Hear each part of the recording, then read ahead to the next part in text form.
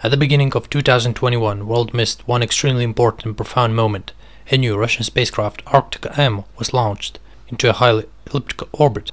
The satellite is supposed to solve tasks of operative meteorology, hydrology, monitoring of climate and environment in the Arctic region, also to ensure constant monitoring of the northern Russian territory and the seas of Arctic Ocean, as well as relaying signals from Kospas-Sarsat system. Most Earth remote sensing satellites are located in geostationary or geosynchronous orbits far enough from surface of our planet. Geostationary orbit located 35,000 kilometers above the equator, perfect option for meteorological satellites. From that distance, Earth is seen absolutely perfect, and while some details are hidden from human sight, is still best option to observe weather in most regions of the world. Since 2011, Russian spacecraft Electro-L works in that particular orbit. Today, two satellites launched in 2015 and 2019 works in that orbit. Electro-L supplies Russian scientists and meteorologists with the highest quality Earth surface images except for polar and circumpolar regions. Geostationary orbits located above the equator of the Earth and all northern regions are not visible. In order to fix this situation, satellites of Arktika-M series were made. They will operate in a especially highly elliptical Molniya-type orbit. This orbit more reminds of stretched ellipse, and most of the time satellites sense the net point of orbit which is most distant from Earth, apogee, which for the orbit of Molniya passes over the northern hemisphere. It allows Arktika-M satellites to observe the Arctic regions of our planet and send high-precision images. Arktika-M reminds its processor Electro-L and is built on the same Navigator space platform. There are only a few differences. For example, Arktika has to overcome the Van Allen radiation zone 4 times a day, located at an altitude of 4 to 17,000 kilometers above the Earth's surface. Just because of that, spacecraft has special strengthened radiation protection. How well Arktika sees the Earth? Once in 15-30 minutes, spacecraft shoots the Earth with a resolution of 1 to 7 kilometers per pixel. It means objects less than a kilometer in size cannot be detected, but huge cyclones and weather fronts, cloudy areas in general, everything that is required to compose detailed weather maps are perfectly visible. Resolution accuracy depends on the scanning range. Arktika-M can operate in both infrared and visible ranges. The infrared range is crucial during work in winter, when there is a polar night in northern territories.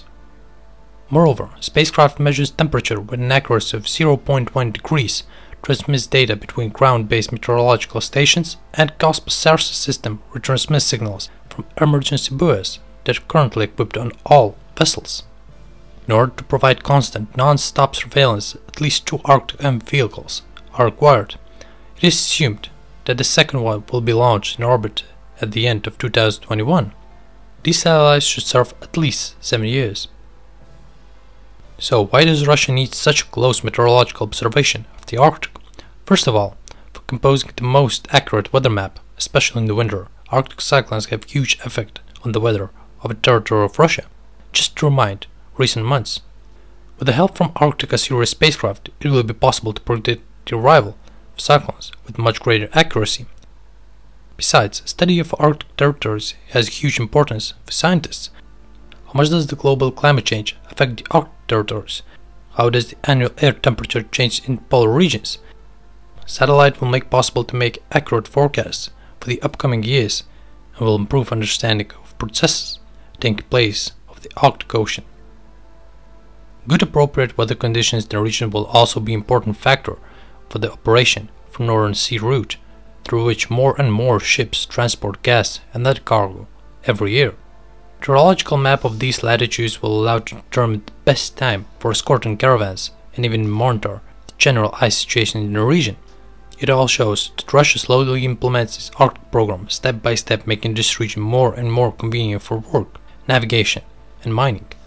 Most scientists agree that in coming years the climate in northern regions of Russia will become more and more soft, and in the long term it may become much more comfortable for life.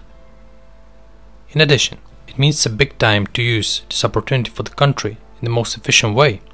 Also, previously inaccessible minerals to drive caravans of ships. By the way, the route from Germany to China by the Northern Sea route is almost 1.5 times shorter than the classic version. through the Suez Canal and Mediterranean Sea. Today Russia is the only country in the world that has a fleet of nuclear icebreakers.